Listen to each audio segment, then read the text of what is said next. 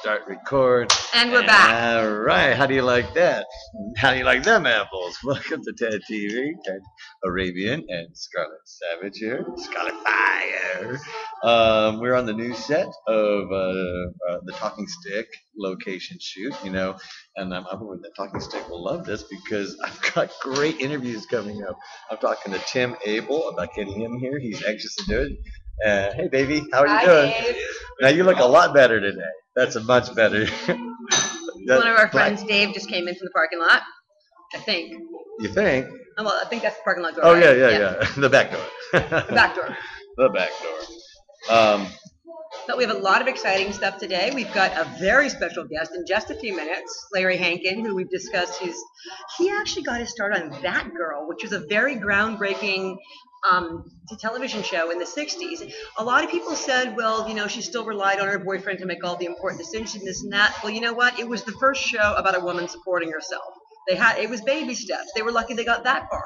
And because of that show, Mary Tyler Moore came along later on because she was able to, live by herself because it had already been, the ground had been broken. So, and she was able to take it even further. There was no regular woman in her life. right. She was a single girl on her own. But that Mary Tyler Moore show would never have happened if it wasn't for That Girl, ever.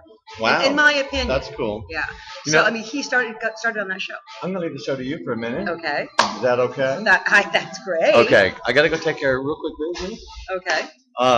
It's nothing urgent. Everything urgent. Hey, Mary. Okay, so as I was saying, I'm gonna put value back. Whoa. Value back. Value back. There we go. Yeah, you get value back at TedTV. I think it was good Yes. because I kind of. There you go. I got talking stick slapsticks available. All right. So, Plug away. this be weekend was very exciting for me because last night I got to see the first episode in the new season of Starz' Torchwood, which everybody yeah? knows You is a can Doctor pull Who this spin-off. on you. You can do whatever you want, girl. This is actually really good because I got Yeah. my right. Okay. So everybody knows that Torchwood is a Doctor Who spin-off, and it's about the adventures of Captain Jack. I think he's going outside to smoke a cigarette. I want you viewers to tell him what you think about that. Bad Ted. But of course, it follows the adventures of Captain Jack Harkness and his buddy Eve Miles, who plays Gwen Cooper, Agent Gwen Cooper. And what has happened is basically everybody else in the show has been killed in the first 3 seasons, which is very sad. I especially miss Yonto Jones, the perpetual coffee maker, the sort of butler of Torchwood. You wouldn't have thought that he would add so much flavor because he seemed to fade into the background a lot. But it's a very different chemistry without him. He was Captain Jack's great love, as we all know. And the thing that I loved about that relationship more than anything is because it transcended sexuality. It didn't necessarily matter that it was 2 guys. It could have been a guy and a girl or 2 girls. It was just a passion between these 2. And loved that. Thought that was great. Broke a lot of barriers when it comes to what's able to be seen on television. I think. In the past few years, we have made great strides in that area anyway. But so, Miracle Day, Torchwood, starts off with, it's been several months, I think 6 months since, or maybe even a year, since Captain Jack and Gwen have had anything to do with each other. Gwen's got a baby now with Reese, living on the outback of Wales.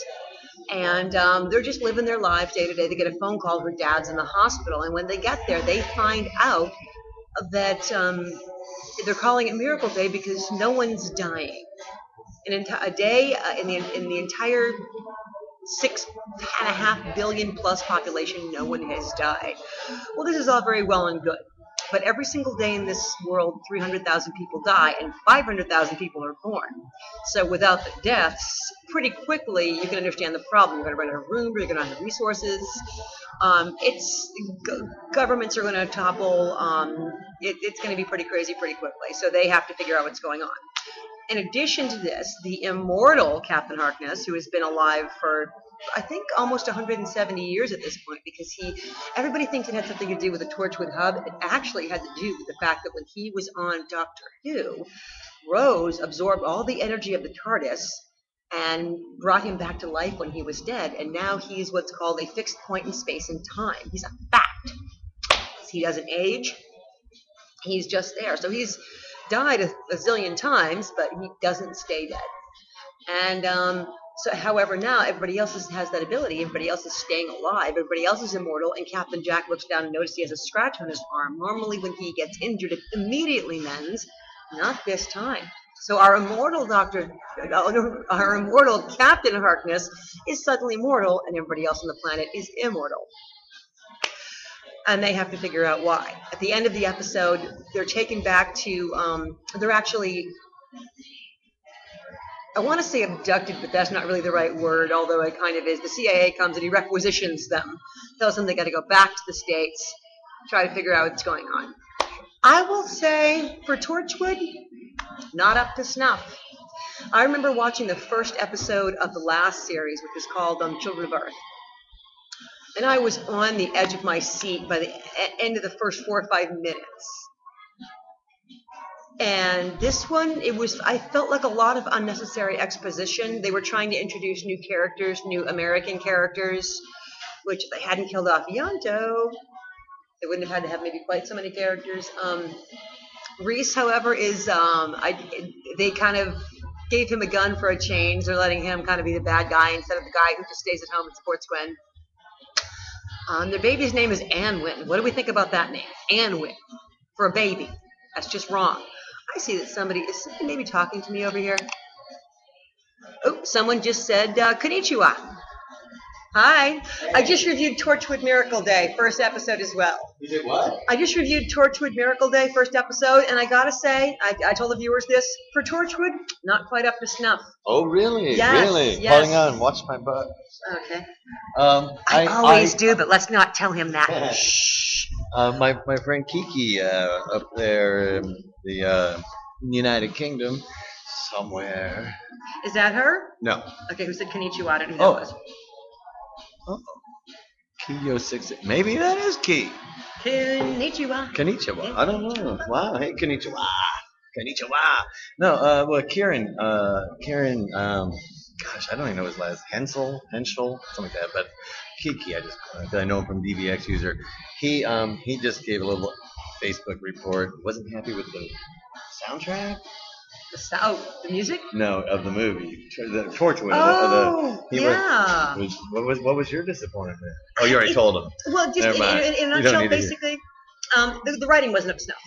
The writing. Okay. Yeah, I was on the edge of my seat the first three seasons. First episode, I was that long, 3 seasons. Oh yeah, it was just. And this one, it was like a lot of exposition, a lot of explaining, a lot of setting it up. I hate that. They do that that's the cliffhanger. That's the end of this. No, that's the very first one. It's sort of like, okay, I mean, why do you? They were really good about doing instead of telling, and this one all they did was tell and not do. Konnichiwa. Konnichiwa. So, and I've been reading a lot of Jodi Picoult, who's also a friend of mine from New Hampshire. So we'll review some of her work later. But what can you say about her besides she's brilliant? Oh, is she? The woman is a craftsman storyteller like no other. You should sign us out. Oh. Rock on. Peace out. Be back in 2.